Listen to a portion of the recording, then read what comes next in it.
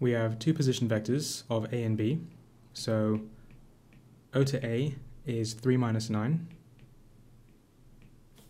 and then O to B is 210. And then we're told that M is the midpoint of OB, and N lies on OA such that OA is equal to 3 lots of ON. So we can represent this on a diagram. I'm not going to try to draw it to scale. I'm not worrying about what the actual vectors of OA and OB are. You usually don't need to for these kinds of diagrams. So I'm just putting A and B in random places, and if we need to change our diagram afterwards, we can. So we're told that M is the midpoint of OB, so M is then here somewhere, so that's the midpoint, and N lies on OA such that OA is 3 lots of ON. So O to A is 3 times bigger than O to N. N would therefore be here somewhere, and it would be in a ratio of 1 to 2. So O to N to A, so this length to this length, would be in a ratio of 1 to 2. That would be the case if N is a third of the way along from O to A. And then we're told that P is the intersection of AM and BN. So AM is this, and then BN is that. And then we're told that P is the point of intersection of AM and BN, so this point here, this is point P. And we're trying to work out the ratio of NP to PB, so this length to this length. Okay, so we don't know where P is along this line. We don't know how far it is along this line, so that's what we want to work out. So what we can do is, we can say that NP is equal to some scalar multiple of NB, or in other words, N to P, so from here to here, is some fraction of this total length. And we're trying to work out what that fraction is. If we can do that, then that will help us work out what this ratio is. So we don't know what lambda is. We want to work out what lambda is. We can do that by taking two different paths between the same 2 points. So I think I'm going to use O to P. It doesn't have to be O to P. You can use a different path too. But I think this is a nice one because we can go from O to N and then from N to P. That's one route that we can take. Another route that we can take is to go from O to M and then from M to P. So MP, that vector, we don't know how far along P is along this line, so we can do a similar kind of thing to what we did here, and we can say that MP is a scalar multiple of MA. Okay, so then these two vectors become, so ON plus lambda NB, and this one becomes OM plus mu MA. So if we work out what these two vectors of OP are, and then if we equate them to one another, so solve them simultaneously, we can work out what lambda and mu are, and once we have what lambda is, we can then put that back into this equation to work out how far P is along this line. So, alright, let's try and figure out what each of these things are. Let's start with the first one. Let's work out what ON is to begin with. So if you look at this equation here, OA is 3 lots of ON. That would mean that O to N is a third of OA. OA is what I have up here, 3 minus 9. So this is then a third of 3 minus 9. So divide both of those terms by 3, and that gives us 1 minus 3. So this OP, to start with, ON is 1 minus 3. Now we're adding lambda NB. So we need to work out what NB is. N to B is this vector here. So to work that out, I'm going to take this route from N to O and then from O to B. So let's write this below here. NB is equal to NO plus OB. NO is the opposite of what we have here, so it's the negative of that. That will be minus 1, 3. OB we are given in the beginning, so that would be 210. So plus 210. This will then be 1, 13. Okay, so we have what NB is. Let's put that in here. So plus lambda times NB, which is 113. So we have our first value for OP, our first vector for OP. Now we can work out the second. So let's start with OM.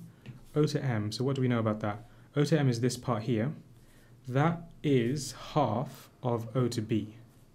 Because we know that M is the midpoint, we can then say that O to M is half of O to B. Maybe I'll write that here. O to M is a half of O to B. So a half of this would just be 1/5. So this starts off OM is 1/5. And then we're adding mu MA. So we need to work out what MA is. So let's look at our diagram again. We want to work out what this vector here is. And we can do that by going from M to O and then O to A. So MA is M to O plus O to A. M to O is the negative of a half OB. Remember we worked out what OM is. OM is 1/5. So M to O is the negative of that. That would then be -1 minus 5. And then O to A, we have from the beginning 3 minus 9. So plus 3 minus 9. And this gives us 2 minus 14. So that is MA. We can put that here. Okay, and then we have our two values, our two vectors for OP. The left-hand side, I'll put it in purple, and the right-hand side is in blue. And we can then equate those two things. They take us between the same 2 points, so they must be equal. The purple OP, if I write it as one single vector, is 1 plus lambda minus 3 plus 13 lambda. So that's just multiplying this out and then adding them together. And then the blue vector, so the blue OP is 1 plus 2 mu, 5 minus 14 mu. And then we can equate the I components and the j components separately. So for the I components, the equation we get is 1 plus lambda is equal to 1 plus 2 mu. The ones cancel, we get lambda is equal to 2 mu. I'll call that equation 1. Equate the j components, so we get minus 3 plus 13 lambda is 5 minus 14 mu. And I'll rewrite this as 13 lambda plus 14 mu is equal to 8. I'll call that equation 2. And we want to solve equations 1 and 2 simultaneously. So I will replace the lambda with 2 mu. So we get 13 times lambda, which is 2 mu, plus 14 mu is equal to 8. And then this gives us 26 mu plus 14 mu is 8. 40 mu is 8. And then mu would be, if you rearrange that, 8 over 40, which is the same thing as 1 over 5. And if mu is 1 over 5, then lambda would be 2 times that. So lambda would be 2 over 5. So now that we have mu and lambda, that has enabled us to work out what n to p is. Remember, we're trying to work out the ratio of n to p to b. So we can work out what np is now. Np is lambda nb. So np is lambda nb, and nb was this, 113.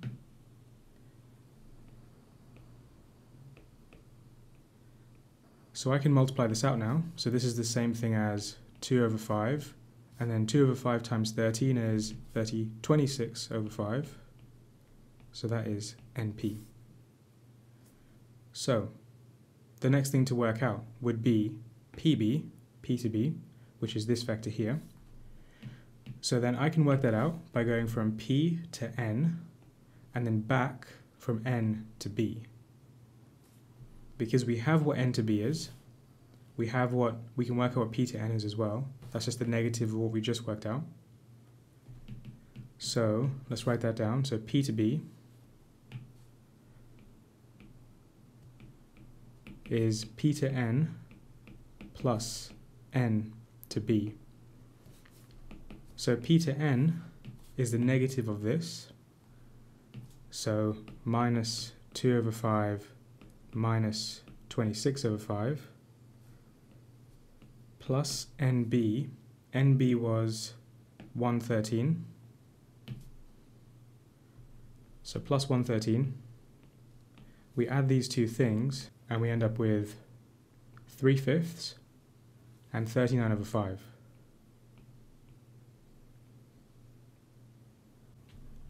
Okay, so we're trying to work out what the ratio of NP to PB is.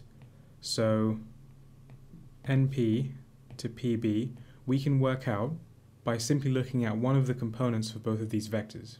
So for instance, we can look at the I component for both vectors, 2 over 5 and 3 over 5, and the ratio of NP to PB will split in that same ratio. So it'll be 2 over 5, 2, 3 over 5, and if you times both of these things by 5, you end up with 2 to 3, which would be our final answer. So we could have done that with the I components. We could also do that with the J components. So just so you can see, if we were to do the exact same thing, but now with the J components, so 26 over 5 and 39 over 5. So I'll first multiply both of these by 5, and then I can divide by 13, and we end up with, again, 2 to 3. So that is our final answer, 2 to 3.